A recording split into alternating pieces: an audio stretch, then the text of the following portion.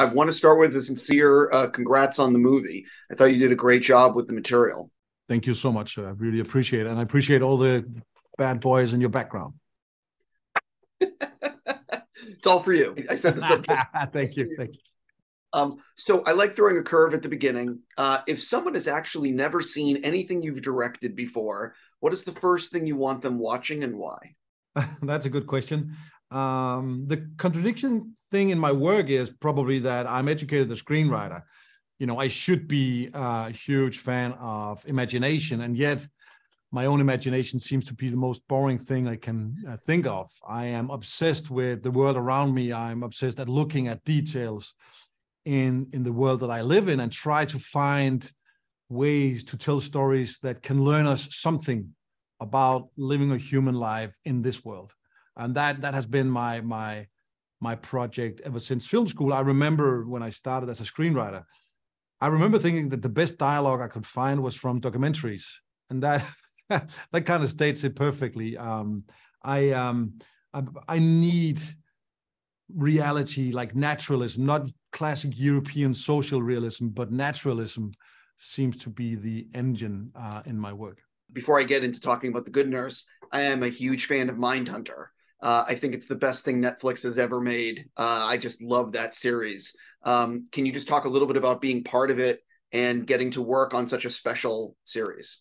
Oh, I was so blessed. I was trained as a screenwriter. I never been on a film set before. I directed my first film. And I was used to shooting in a very Scandinavian dogma way with a handheld camera where we would just throw it around. And then suddenly Fincher, a big hero of mine, called me and asked me to join him on Mindhunter. And I saw it as an opportunity to go back to film school and, you know, really learn from the best. So I went over, and part of me going over was to direct 2 episodes, but also follow David Fincher on one of his episodes. And I was able to sit there and take notes and make drawings of how he placed the camera and how that whole thing worked. And I truly learned a lot from it on many levels. And also I learned how to be able to focus on a big American set instead of these small Scandinavian sets I was used to. So I owe David and Mindhunter a lot, and it was a pleasure to work on it.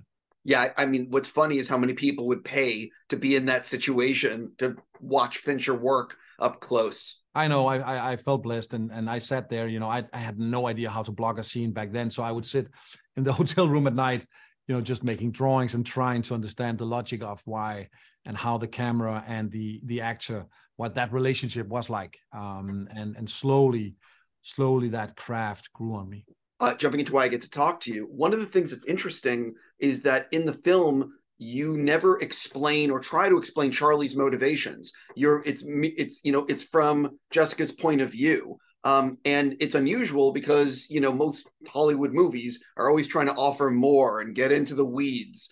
Can you sort of talk about why you didn't want to show that? Because I personally think you made the right call. Oh, thank you. And listen, I think that you and I, as human beings, we have a need to bring order into chaos and to try to understand the unexplainable. But it is unexplainable. And I don't think that any reason would have made sense. I don't think that anything Charlie could say would actually be believable. I don't think that there is one good reason that he did this. Clearly, it's a very damaged human being that ends up doing something this evil. No doubt. The question for me that I found interesting was not about Charlie. It was about how the system allowed this to happen year after year. I think that was the big question mark that needed to be raised, not trying to find a fascinating reason for Charlie to do this, but how and why did the system not stop him? Yeah, watching the film, I got very angry because the worst part is, you know, this is probably still happening. People that should not be in positions like that are probably still there because of, you know, the American healthcare system. Well, I wouldn't even only blame it on the American healthcare system. I'd say I'm from Denmark, and we have a totally different system. And yet the systems that we build also seem to turn against us and forget its humanity in some way to try to protect itself. And that's the whole reason to make this film, is to remind everybody of the responsibility we as individuals carry in these systems. We need to speak up. We need to take action like Amy did.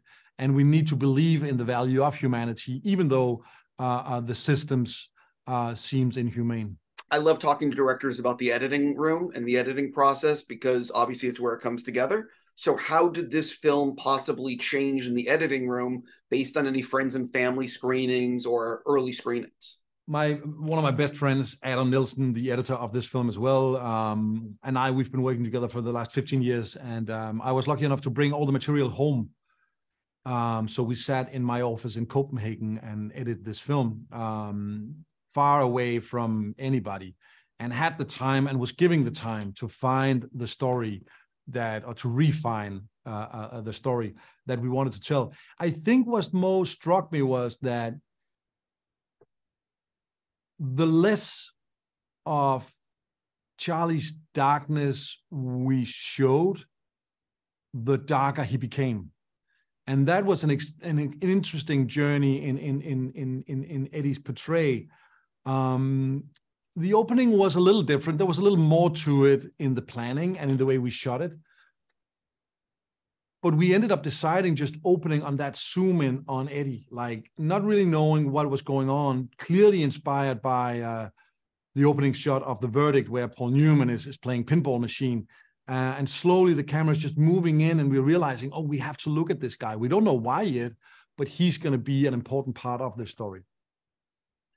And that allowed us to, we were interested in Charlie at the point, but that allowed us to not focus on his darkness, but focus on him solely as the friend that Amy really needed. And that became even clearer in the edit. I read that you shot a lot of stuff in order. Why was that important to you to do that? You know, I think the actors here are clearly great. They can do anything. But yet, the logic of this story was like, there was two parts. One was the part where Amy didn't know that Charlie was a killer and was a friend. And then there was a second part where she knew. And the question was, how would she deal with that? And what we did was we shot the first half almost in sequence, and then we would shoot the next half almost in sequence. Not completely, because of COVID, we had to shoot out some locations. But nevertheless, it was important for me so that both I, the cinematographer, the way we shot the movie, and the actors completely understood the logic of what was going on in front of us. What we would do was we would increase the amount of close-ups, and we would go closer and closer as we got into the part where Amy knows that Charlie's the killer. And we would be more observant in an arm's length in the part where she didn't know. So the whole way we shot it was kind of dictated on where we were in the story. And the only way to really do that was to try to keep it in sequence. On that note, I need to stop. I'm just going to say congrats on the movie, and I look forward to whatever you're doing next. Oh, I appreciate it. Thank you so much, sir.